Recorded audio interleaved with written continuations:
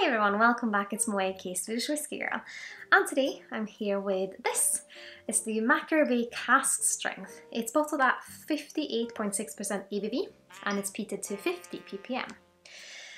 And of course it's from the distillery Kilchoman, which is located on Islay. It's fairly new distillery on Islay, I would say, if you compare to some of the ones that have been there a really long time, over 100 years. So yeah, it's fairly recent. It's a very fascinating distillery, I think.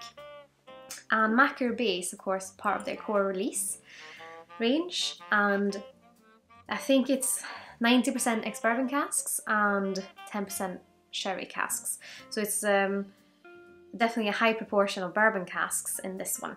And I'm gonna be honest, Machir hasn't been my favourite Kilchoman so far, but I think, this is only a theory, not sure if it's gonna work, but I think it might be changing. Because the Seneg, and especially the old version of Seneg, used to be a big favourite of mine. But since I've been enjoying bourbon casks lately, I think it might be changing. And this cask strength Machir was kind of a release that they had fairly recently, and quite a limited release. I think it sold at around £60, and I think it's sold out in a lot of places already. But it's, and I think they even had little sheep with Santa hats on it, on the box, which is quite cute. But yeah, I'm really looking forward to trying it, and yeah, this is the first time I'm trying it. It not even had a little sip, so very fascinated. Let's start by having a look on the nose. Interesting.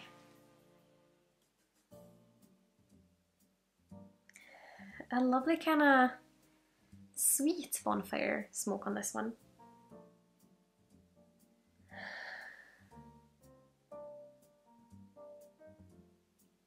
Almost like honey and some sort of a little bit tart citrus fruit, so maybe like a grapefruit, but like when you have grapefruit and honey on like yogurt but without the yogurt. But yeah, a little bit of honey and grapefruit.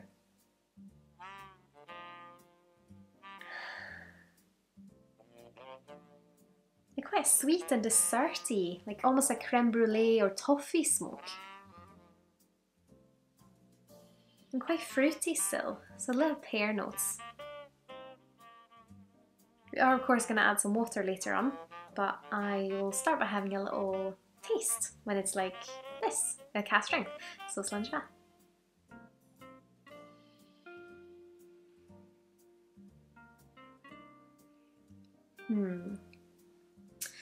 It's quite different on the palate. It's quite a briny smoke. It's a little bit of tar and a little bit of old, rugged leather. Quite strong, I would still say. I mean, I feel like someone who's just been out on the sea, maybe on Islay. Of course, Machir is a big kind of sandy beach quite close to Kilchoman on the island of Islay, which is located here on the west coast of Scotland. And it's, I mean, if you've been out on the boat and the weather's been quite rugged and quite stormy perhaps, and you come back in and you're a little bit cold and you're a little bit kind of, it's been raining and you know what I mean, quite gritty. And then you have a dram of this, I think you could definitely sip it at cask strength. But it's, yeah, I'd probably say I would add a few drops of water just to see what happens. The nose is stunning, which makes me think that maybe more of those aromas will come out with a little bit of water.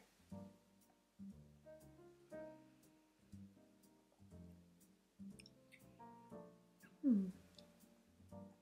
don't know where my pipette is actually, so I'm just going to take my water glass and pour a little bit of water. And this, of course, try and just have a few drops in it to see what happens. You can definitely see those oils swirling around and kind of mixing with the water.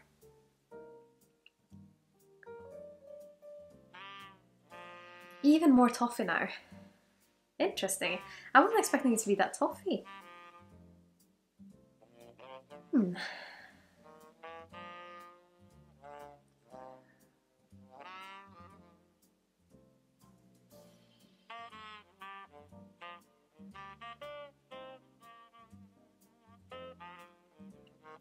It's for me, it improves a lot with a dash of water.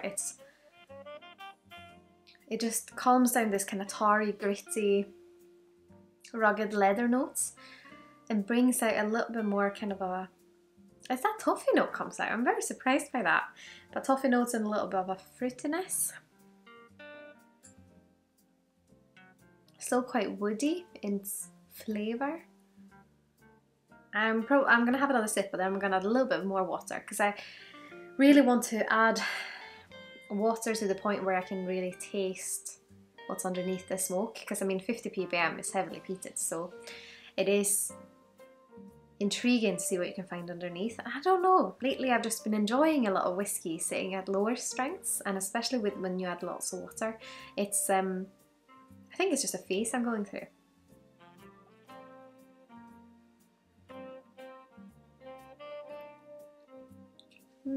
Toffee. And what is that fruitiness? Adding quite a big dash of water this time, just to see what happens. Just to allow it to blend. Or it's like an apple peel fruitiness almost.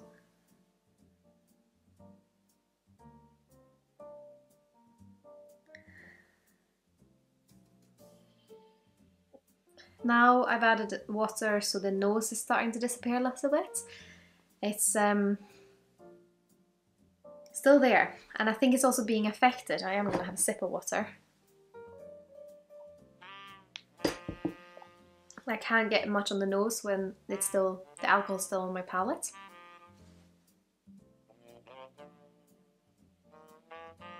Yeah, quite a sea breezy note on the nose.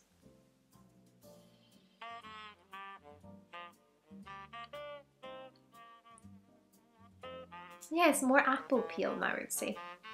Interesting. But it still has a dense and oily character to the spirit.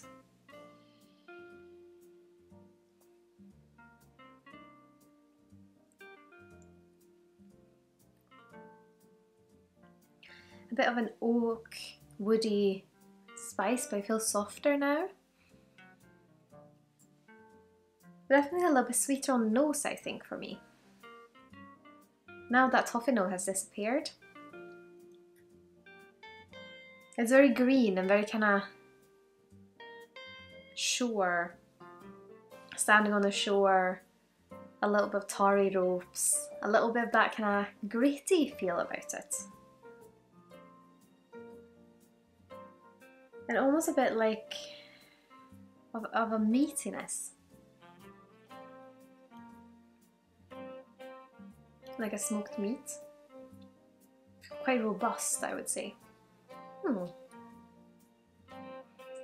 Interesting. I'd love to hear your thoughts. Have you tried Machir Bay or have you tried this cask strength? Perhaps you've compared the two. I'd love to hear your thoughts. Please put them in the comment section here below. And of course, if you would like to support me and my channel, if you like this video, I'd be absolutely over the moon if you consider using my affiliate links the next time you're shopping with either Master Malt, the Whisky Exchange, or the Scotch Malt Whisky Society. All those links and the links to my other channels, like my Patreon and my website, you'll find in the little section here below. And of course, if you liked the video, I'd be absolutely thrilled if you would subscribe if you haven't already, and perhaps leave a like on the video. As always, a massive thank you to my wonderful supporters on Patreon. I'm so grateful that I have your support on my whiskey journey. But I hope you've all had an absolutely wonderful day. Sláinte Skål.